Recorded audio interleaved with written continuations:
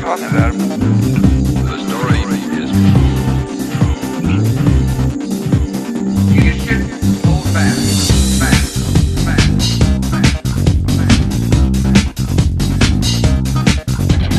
You should hold back.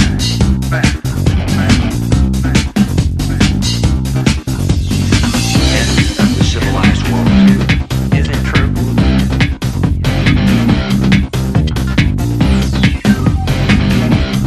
Is it true? Well, take a look. They're building a culture to encourage international terrorism. All the names have been changed. Hold back.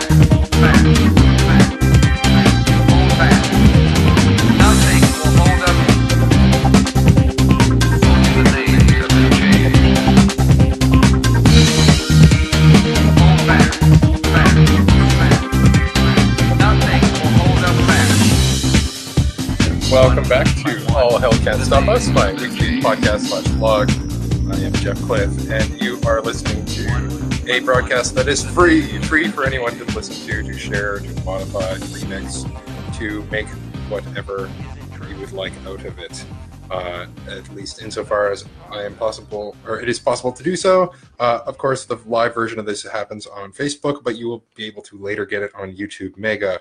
And if I'm able to get it onto the IPFS file system on the internet, maybe BitChute, I think it's BitChute, and hopefully soon on another place that will be mentioned when that happens. This is an alternative to the RAA, the MPA, the IFPI, to Netflix, and if you're listening and watching to this, you are hopefully not watching any of that, or listening to any of that. Your mind is not being poisoned with their propaganda, only with my propaganda. Mwahaha. Anyway, so as usual, I have some media for you to listen to today. And today I'm going to have a little bit of a special show, in part because I'm not as prepared as perhaps I'd like to be, but in part because there was kind of not even really a suggestion, just a hint that I should have more music on this.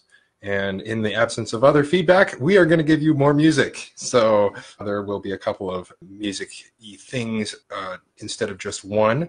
And I will begin that right away. So to start things off, we've got, let's see, what are we going to put up first? We'll like get progressively more music-y as we go. A lot of 8-bit stuff today, but we'll start with some Negativland.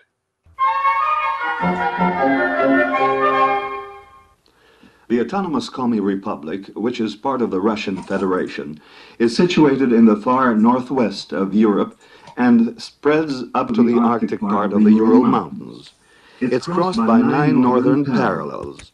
10 fair-sized European states could be placed on its territory. Besides indigenous residents, that is, the Komi people, there are also Russians, Ukrainians, Nenetses, Chuvashis, and Tartars. And now let's go back into history a little bit. A boy lying on skins behind our backs was turning the knobs of a small transistor radio.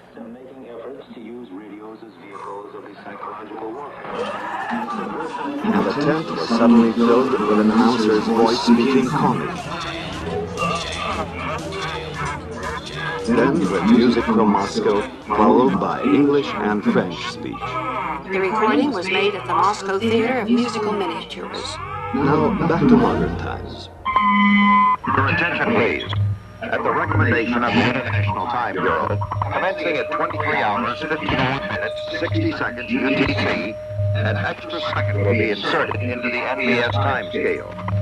This adjustment is required to maintain internationally coordinated universal time as broadcast from these stations in close agreement with UT1, or astronomical time. WA6OD with a question. After the podcast, after the podcast. About power. We got so much power now. Do you know how many time zones there are in the Soviet Union? We got so much power now. That's ridiculous. You know how many time zones there are in the Soviet Union? Power and all that. That's power. We got so much power. That's ridiculous. We have power now. It's ridiculous. We got so much power now. You know how many time zones there are in the Soviet Union? It's not even funny. That's ridiculous. You know how many? It's not even funny. That's ridiculous. You know how many? That's ridiculous. You know how many times? That's ridiculous. It's not even funny. It's not even funny. It's not even funny. You know how many time zones there are in the Soviet Union? It's not even funny. How many time zones? Yeah. We have 4 in this country, right? How many time zones? Yeah. 1, 2, 3. 4 in this country, right? Yes, sir. 4. 1, 2, 3. Yes, sir. Right?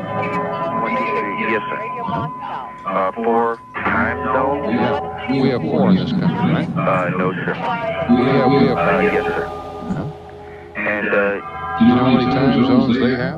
yes, sir. 4, no, sir. I never really studied that up. 11. 11. It's not even funny. 11. 11. That's ridiculous. 11.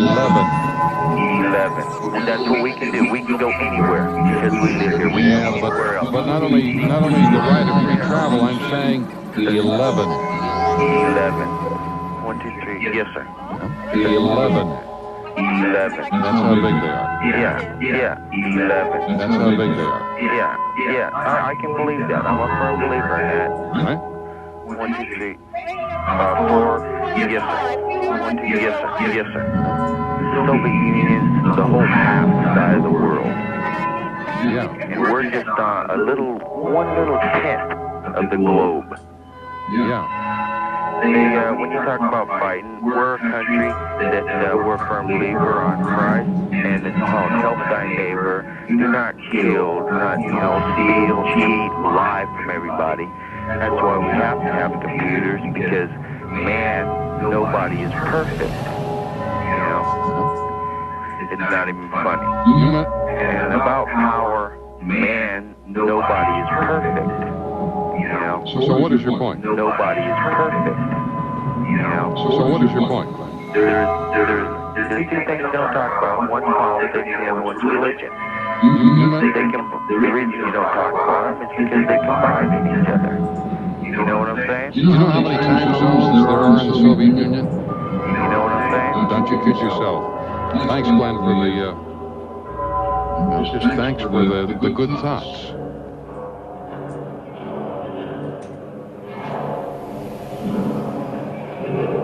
This concludes our transmission to Oceania. Our listeners in Eurasia may continue listening on the following shortwave frequencies: 61N, 7230, 9565, 9760, 15160, and 15425 kilohertz.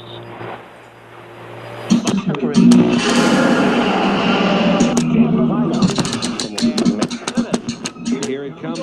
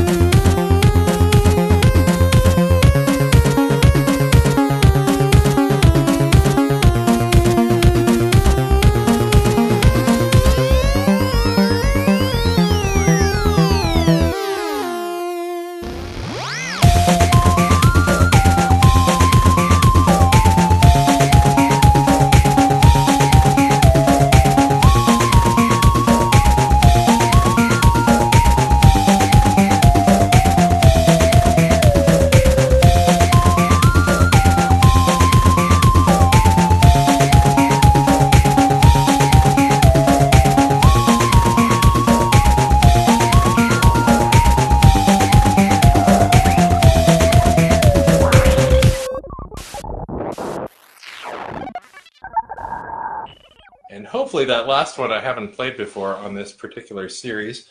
I'm starting to get to the point where maybe I should have been keeping track what I've been playing. I'm definitely going to have to make a list to keep me from replaying stuff. Not that replaying some of these things would be the worst thing in the world, but you know, to be exposed to new things is good too. So I'm going to try to keep it a little bit fresher, and I'll be making a list maybe this week or next week, so that we can at least know what we can. And oh, my file failed to load. What the hell? That shouldn't have happened at all. Well, at least the file downloaded, so maybe if I'm really clever, I'll be able to quickly reload this file. What? There we go. Okay. Crisis averted.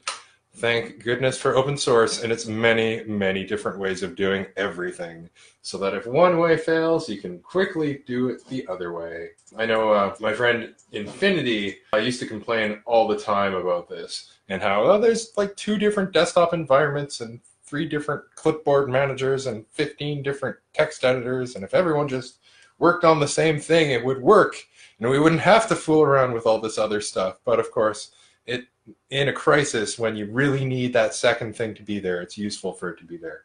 So anyway, what we just heard there was Negativland, Escape from Noise, Time Zones. I think that the song is called Time Zones. Does that qualify as music for you? I think it qualifies as music for me. But it's certainly kind of like on the edge somewhere, right? Like there's musical stuff going on. They're playing with the kinds of things that music plays with. But I guess if you're strictly speaking looking for music and harmony and melody and stuff like that, it wasn't really there. So I just threw that in with the other 2 in hopes that that would be enjoyable as well. And then we had Ryan Shello from its NES EP. This quote, "This song has a guitar solo," unquote. Another 8-bit song. And then psilodump, one of my favorites.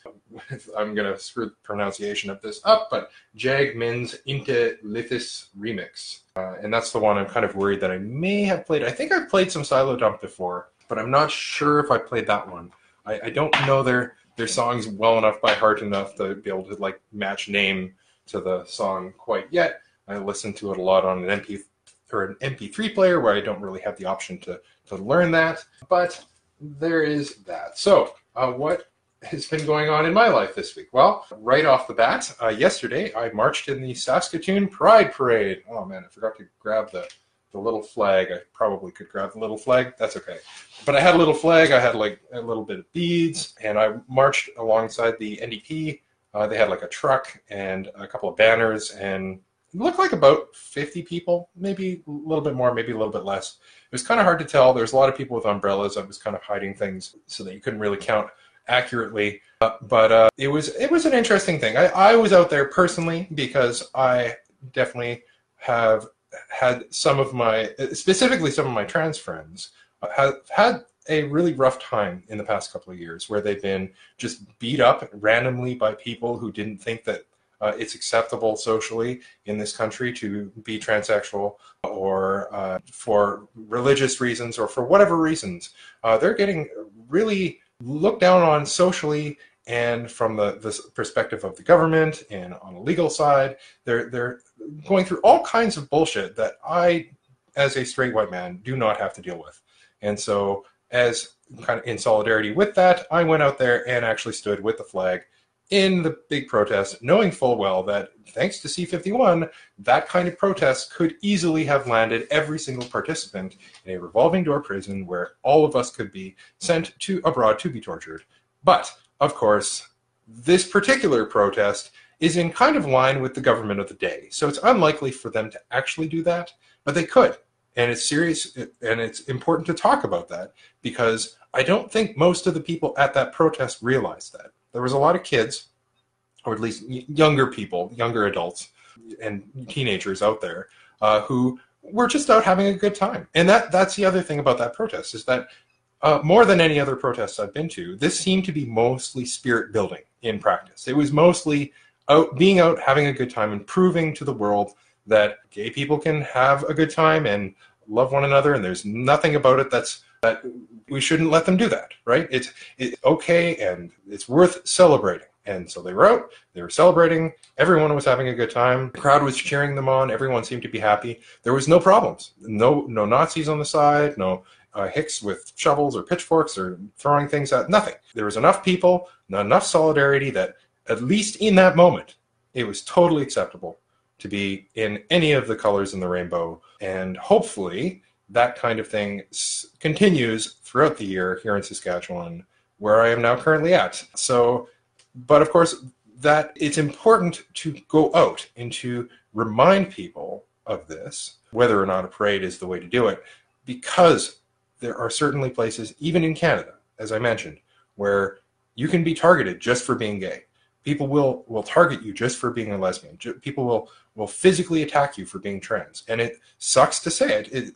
It sucks that we live in the country where this happens, but it does happen here, and it's worth bringing up and addressing when it does in ways that will actually solve that problem at a kind of social level. So, but in the meanwhile, while walking around in this Pride Parade, it was a little bewildering. Like, I was an outsider, for sure, like as one of the straight guys in the parade. Like, I'm not there because it's my parade. I'm there in support of another group. But you can still tell they're having a lot of fun.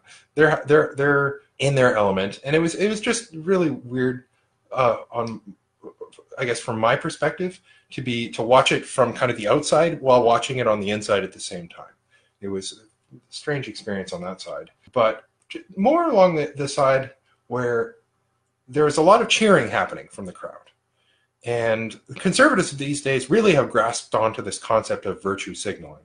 And I'm not going to go too deep into that, but there is something to be said of cheering for something when the cost is really low to us, and having fun and partying and going to something where you can dance around with half your clothes off in support of this cause. But when the actual problems arise, will all of those people be there? Will all of the people who came out in support still be there in support when push comes to shove? That's kind of the question where I'm kind of curious of. Because I've seen, both in person and online, enough things that kind of make me question whether they actually would. Is it just a party? Was it just a party? I mean, it was a fun thing to do in the street, I suppose. But is that the end of it? Is that where all progress stops? When it gets to the point where the surrounding community and the corporations around it can have something to celebrate, and then no further progress happens there? Or are they going to go to the next step? That's kind of the big question. Worth thinking about, anyway. The second thing I wanted to talk about is something I think this hasn't gone all the way through, but the fact that it made its way to a bill is scary enough. And that is the Terrorist Activities Sanction Act in Ontario, one of the Ford government things that they've done where you just have to shake your head and think about what to do about it. This is a private member's bill, made its way at least through first reading, because that's what the copy I have of it. Let's see here. This has 4 pages. Lots of French in here. So, if you've been convicted... Oh, okay, here we go. So, long story short, it rides on top of things like C-51 and the terrorist provisions in the criminal code. And so if you get charged with, for example, sharing terrorist propaganda, i.e. one of those ISIS videos with the heads being chopped off, something like that. So you become charged with some kind of terrorism charge, pretty much however minor. You start losing access to provincial services. And so one of the things they cut... Okay, so you no longer qualify or will not be eligible for a license under the Fish and Wildlife Conservation Act, i.e. a fishing license to fish. You're not able to legally fish for yourself to get food. You will no longer qualify for health insurance, i.e. the healthcare system is now completely cut off to you. I suppose you might be able to pay your own way as a Canadian citizen, but you're still basically cut out of having healthcare. You will no longer be legally able to have a driver's license. So good luck escaping Thunder Bay if you ever move to Thunder Bay, because you won't be able to drive out. There's no train out. They probably won't let you fly because you'll be on a blacklist preventing you from flying. And where else are you going to go? Like, I guess you could get on a boat. Good luck with that, though. So it's basically going to trap people in place who are charged with these bullshit charges. Rent, especially needs housing or rent assistance or rent geared to income assistance, you'll be cut off, i.e., so if you're homeless, you won't be able to apply to get into housing to get you off the street. You won't be able to get any grants, awards, or loans for school. You won't be able to get any income supplement supports, which, whatever. No Ontario Works, so no training to get into the job market. Basically no welfare. No health or work insurance under workplace and safety. So if you get injured at work, you're kind of screwed. They talk a little bit about what to do if it's a child or the child's parent becomes convicted. And I think the rest is just details on that. And the rest is French.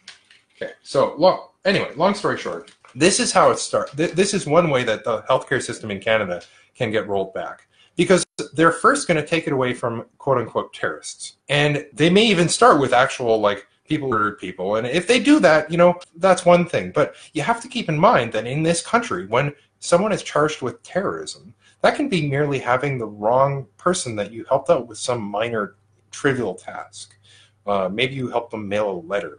Maybe you help them fix their computer, something like that. It can be, again, sharing things on social media, whether or not you agree with it, whether or not you're criticizing it. You still may wind up afoul of the law, and boom, now you have no healthcare, no driver's license, no ability to leave the city you're in legally. And of course, if you try to leave illegally, then they'll arrest you, charge you again, whatever. And so this is, to me, a scary bill, because one, it doesn't have to stop here.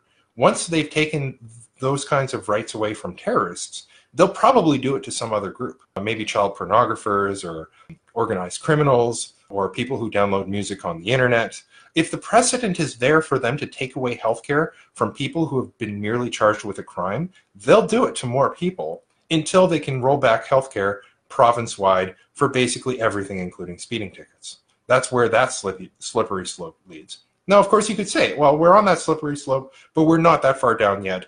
We'll accept it for terrorists, but not organized criminals or whatever. But we have to be conscious of the potential for that. That's one thing that's wrong with this. But the other is, of course, that the terrorism law itself is already open-ended and broad enough that they can charge you with shaky evidence, possibly manufactured evidence. You're not allowed to have a lawyer, barely allowed to have a trial, and barely allowed to see the evidence against you. So this is a very short plank to losing your right to healthcare and a driver's license and basically the ability to survive in the province of Ontario. And sure, this is only Ontario right now. Ontario is pretty big, but it's not the end of the world if one province does this. Are other provinces going to follow suit? If the Conservatives win federally, will they bring this sort of thing to the national level? These are kind of things we should be watching for. And I mean, this was a factor in my leaving Ontario, because I don't want to be stranded in Ontario. I don't want to be caught up without a license to drive, without access to healthcare. If I'm going to live in a place with single-payer health, I want to at least have the right to access it if I absolutely need it. And this goes too far. Like, we shouldn't be talking about removing healthcare from people unless maybe they're not citizens. There's some degree of limit of what we can actually do with the resources we have as a society, that maybe that's an acceptable line to draw. But other than that, like, removing healthcare from people who we don't like or have done something that we don't approve of, it's a way too dangerous precedent. Way too dangerous to even go down that road. That road should not be open to us. And so that's kind of something we should be keeping our eye on. The next thing I wanted to talk about is the new NAFTA. Now, I have not gotten into enough of the details to know what has and hasn't been agreed to on the new NAFTA, in part because it was negotiated in total secrecy, and they keep adding stuff to it, I notice. On the TV just yesterday, I think, Trudeau was talking about how they're continually negotiating the trade agreement between Canada and the United States, and under the framework of NAFTA, or the new NAFTA, at least. And my understanding was, up until that point, that it was a done deal and signed by both sides, although not necessarily ratified. And one of the things that was apparently in it was the Trans-Pacific Partnership's old IP, quote-unquote IP chapter, which was worth resisting enough that there was a huge public protest against it in both the United States and in Canada. And in fact, it was big enough that they removed the chapter from that trade agreement in order to push the rest of it through. But because the new NAFTA was negotiated in secret, they were able to put it in and agree to it before the public was able to form any kind of resistance. Now, what is included in this? Is it the internet blacklists? Is it six strikes laws? Is it internet censorship? All of the above? Again, since I haven't had access to the new NAFTA, I don't know off the top of my head. The fact that we're even talking about this, though, suggests that there's been a failure of leadership in both the United States and in Canada to provide the public a way to be informed on what laws are coming down the pipe, what we have agreed to change our laws to do, and why are we even allowing our executives to change the laws like this anyway? Bills should be coming from members of the House of Commons, not from international trade agreements negotiated in secret by special interest groups. This isn't where our laws should be coming from in a democratic system. I mean, to some level, I guess, the House of Commons is going to have to get this from somewhere, and someone in the House of Commons is supposed to, it will take this bill, or will take a bill that implements this treaty and change our laws with it. But in practice, this is the new law. This is the law we are going to be living in. It's coming down the pipe, and it's going to hit soon. So, something to also keep our eye on. Another thing worth mentioning, Google, in Google Chrome, made some changes to their extension system. Now, this particular computer is running Chrome. It is a Chromebook. Chrome is practically the only thing running on it ever. So there are quite a few Chromebooks. They are Linux-based. They're not great because they're not safe in the sense of they're not reproducibly built using free and open source software. But it was what was available when I needed a Linux computer at the time. So I'm still working on kind of replacing it. I think I'm going to be speeding up that process a little bit in the near future. But long story short, there's a lot of people who use Chrome. It's, I think, one of the biggest, if not the biggest web browser in the world right now, having displaced Mozilla Firefox quite a while ago. And what they're changing is the extension system that AdBlock and uBlock and uBlock Origin, Ghostery, and other ad blocking systems use to block advertisements. And in fact, Google's own document, or it was their SEC Form 10K filing, which is required, something that big companies in the States are required to do, which was uncovered by, it says here in 9to5google.com that it's uncovered by Hill, so that probably means Cash Hill, quote, in which an ad blocking extensions are labeled as a, quote, risk factor to Google's revenues. New and existing technologies could affect our ability to customize ads and or could block ads online, which could harm our business. Pause. Google is an ad business. Their main income comes from advertisement, tracking people, and building a global surveillance state. That is what Google is. Google is not a search engine anymore primarily. It is not a maps thing primarily. It's not a voice recognition thing primarily. Google is a tracking company. Since they bought DoubleClick, they have become this thing that makes its income. Up until they really bought DoubleClick, they were looking around for something to make money with. They had all these cool projects, all this cool technology, a lot of it free and open source, but there was no money coming, very little money coming in. And so DoubleClick gave them that thing that is going to keep Google alive for a long time, which is the income from compromising its users' privacy in every way it possibly can, or something close to it. And so ad blockers, I think some people think that when they see ads, it's you looking at the ad, but that's only something minor. You looking at the ad, whether or not you're conscious of it, whether or not the ad is working its way into your subconscious, because even if you can't see it, it's still affecting you. Regardless of all that, most of the work of the ad is going the other way around. The ad contains code that is going to try to pull information about you back to Google. It is only the visual representation of an infection in your system of software that is allowing Google to learn about you. Now, what are they going to learn? Maybe it's who you are. Maybe it's your name, your demographic group. Maybe it's going to be what you're focusing on at the time, how many tabs you have open, what kind of web browser you use, what kind of computer you use, how rich you are, where in the world you are. Maybe if you're gay or straight, maybe if you're a male or man or a woman. All kinds of things that then other people can then use to take advantage of you or to harm you. And that is exactly why they are taking it. It's because companies find it valuable to take advantage of their customers.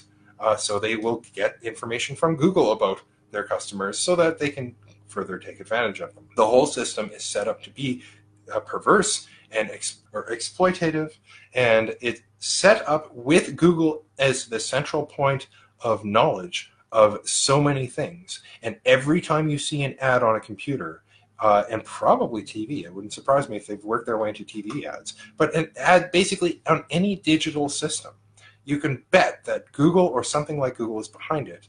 And so technology that allows you to block ads is actually protecting you from active harm by companies like Google. So it's not surprising that Google would take steps, given they control the platform, they control the code, and the development team that runs and maintains that code for the web browser for most people in the world, that they are going to frustrate attempts by most people in the world to have their information about them pulled without their consent into Google.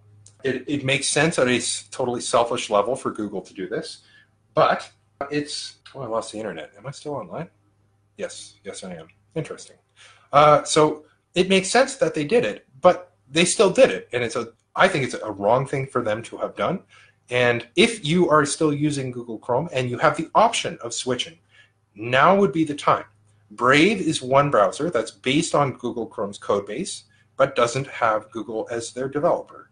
Now, I don't know all that much about Brave other than that. It may be worth investigating Brave to see if you can switch everything, all your bookmarks, whatever it is you use Chrome for, to that. Chromebooks, you can install Chromium OS on them.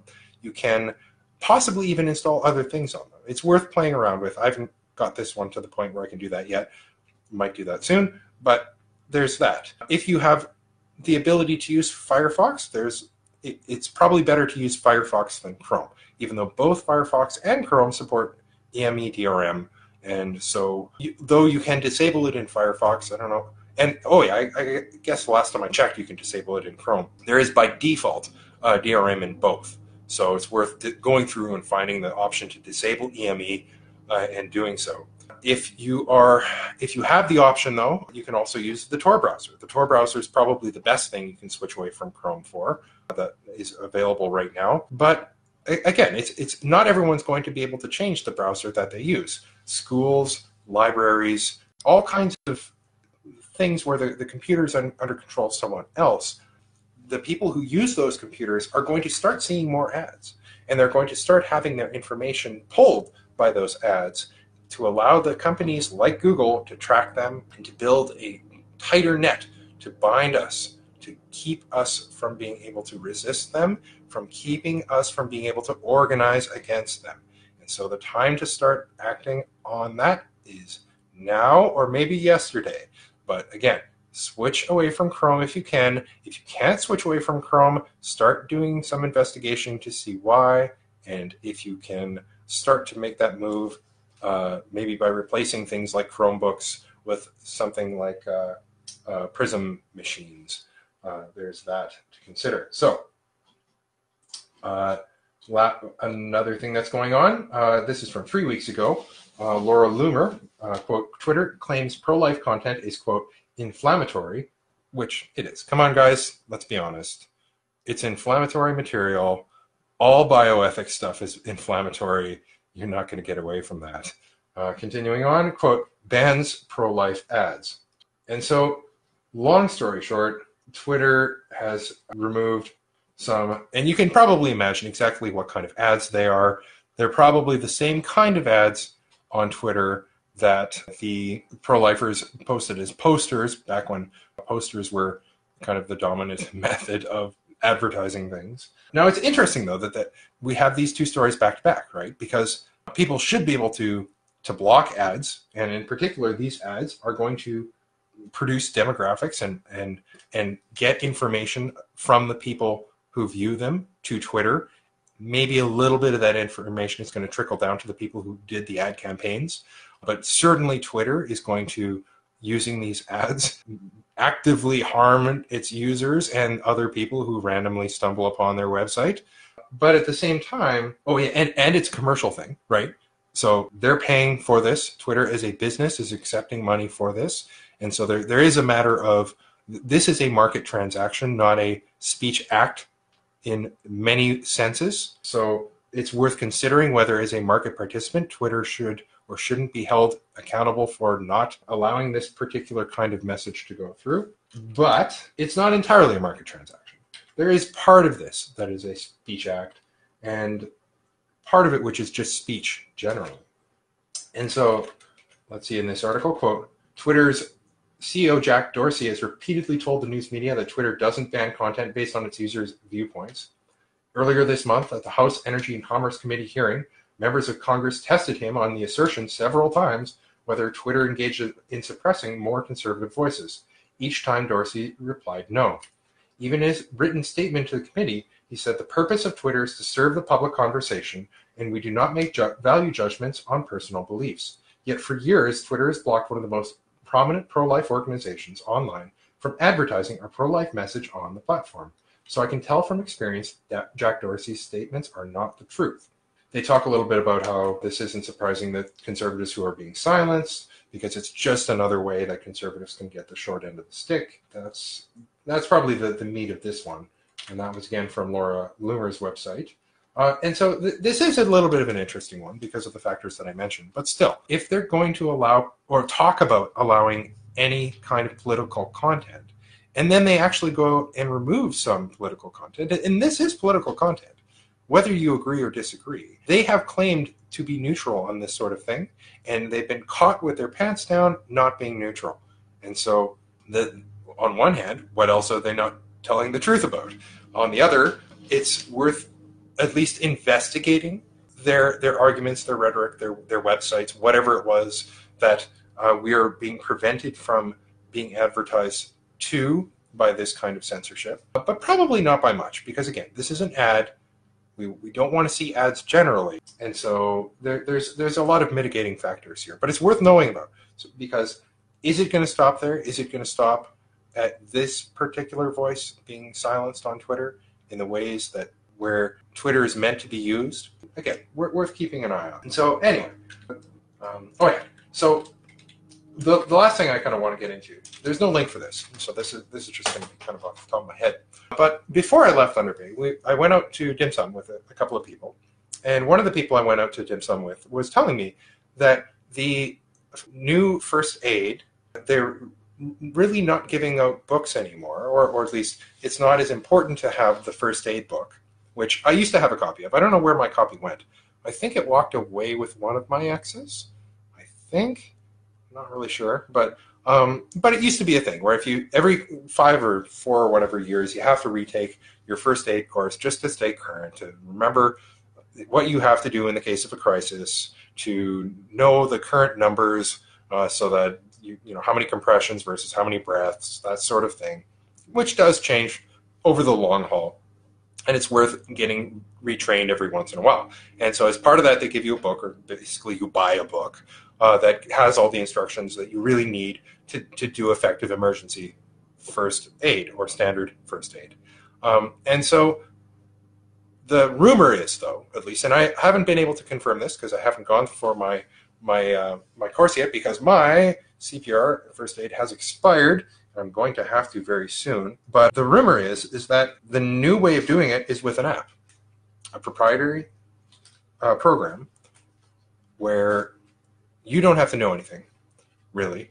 You just have to plug into the program what's wrong, and the program tells you what to do. And this is the model where the Red Cross is going, because everyone has phones, and no one wants to learn anything or think for themselves. So they're going to remove the thinking part from the equation and just make everything kind of like the AEDs have been for quite some time, where you just follow the instructions, you tell the computer what's wrong, you tell the computer what to do, and the computer tells you what to do from there. And I find this to be dangerous. Again, I haven't seen all the details yet, so maybe it's not that bad. Maybe they did release the source code. Who knows? But from what I can tell, they haven't. It's a piece of code that everyone's going to have to install in order to have a decent job, because after all, you're going to need to have first aid to have that job. And if a requirement of having first aid is to have a phone and to install spyware on that phone for the government to keep track of you, like, how far are we going to go on this, right? Are we there yet? Is this where we're at? Again, I haven't seen the program for myself. I haven't been able to verify that, but it sure sounds like we're there. And that is the next step, where we're going to be required by, not necessarily law, but by social convention, that every important business and every major government branch requires this course. And if that course requires us to use software that's proprietary, that's how they're going to squeak it into our lives. And Richard Stallman has made the point over and over that once you allow proprietary software into your life, that software grows, and it grows, and it grows. And like a cancer, gradually takes over all of the functions of your operating system. Adobe Acrobat is a great example of this. Adobe is a PDF viewer. Acrobat is a PDF viewer. It's just something to display a document on your screen. And sure, PDFs as the format isn't super simple, but like the program I use, let's see how big it is here. 2.6K. Okay, so it's a script that runs, okay, there we go. So 229 kilobytes, which is like, you can sneeze, right, in a video like this, and the video length is 200 kilobytes long. Like, it's tiny, it's nothing. You don't really need anything more than that to do PDF. I'm sure Edence is a little bit bigger, but it's just, yes, the original, or the Adobe Acrobat probably has a couple of features that make it a little bit bigger than that, but it doesn't need to be as big as it is. And the reason why it's as big as it is because hidden in the program is a bunch of support for other things, like CAD drawings and possibly multimedia, Flash-like functionality, all kinds of things that the user basically never needs or never knows about until they buy other Adobe products. And then because Adobe Acrobat is installed on everything, the other products don't have to install as much because their dependencies are already there. And so you can imagine that other proprietary software developers, this isn't just Adobe who's doing this, right? Oracle Java probably does the same thing. Microsoft guaranteed does the same thing with all of its updates. And there's all kinds of functionality that is going to be in the software that you don't know what it does, and it's going to be there, and unless you only use free software, you can count on it being there. And so, again, it's not just the app. It's not just the fact that that app can be used to compromise your system. It's what else are they going to put in that app in the future? Maybe they're not putting out anything else in there now, but you can bet that if it's made mandatory, that's going to be a really juicy target, just like Adobe Acrobat was for the Red Cross to be told or given or some way convinced to include other functionality, and then that functionality will grow, and so on and so forth. So what's the way forward on this one? One way of going about it is to just not take the Red Cross training and to find work that doesn't need it, or to fake it. You can probably fake it. That's one way of doing things. But it may be worth having some people go through the training and complain, and to contact the Red Cross and to say, hey, look, this is going to cause people to die. That not having people with first aid training is going to cost lives, like for sure. This is going to be a measurable amount of human life lost because of what they are doing right now by requiring this spyware, this malware, this adware, perhaps, to be included by default in everyone's operating environment. Now, is it going to be adware? Is it going to be spyware immediately? Maybe it's not. But again, proprietary software, you should always assume the worst until you can prove otherwise, to a limit of 2 to the n power, where n is the number of bits that you're talking. Like there's only so much functionality you can put per bit. So there is that to consider. But again, it's just, we can't let it happen here. The Red Cross, there's too much goodwill that they have, where everyone kind of assumes that they're doing the right thing. Kind of like Ducks Unlimited. Like, what's wrong with Ducks Unlimited? That they help ducks, right? That sounds like a happy, great thing to do, until you realize that they're giving money that they collect from donations of people who want to help ducks and wildlife and wetlands to the Sask Party, right? So unless you know this, you're probably going to just assume that the Red Cross is a good thing, right? The Red Cross helps soldiers when they're being tortured, or political prisoners when they're being tortured, you know. So really, they have all this goodwill to burn on them, and people are going to just assume that they're always going to make the right choice. But in this case, they're probably not making the right choice. Again, I don't have all the data, but you know, go find out, go do the research, go find it out for yourself. But it sure looks like they're fucking this one up. So go find out and get back to me on this, because I want to know a little bit more, and I guess continue from there. But anyway, long story short, this is about as long as I want it to go on. So if you enjoyed this, feel free to support me on Subscriber Star or Villages or possibly Bitcoin, whatever. And the video will be posted later. If you have any questions or comments you want me, or anything you want me to talk about, send it to me by email or instant message or Ricochet or whatever. And if you'd like your song or some Creative Commons song to be played on the show, send it to me. I will give it a listen. And with that, I'll see you next week in my new apartment. See you then.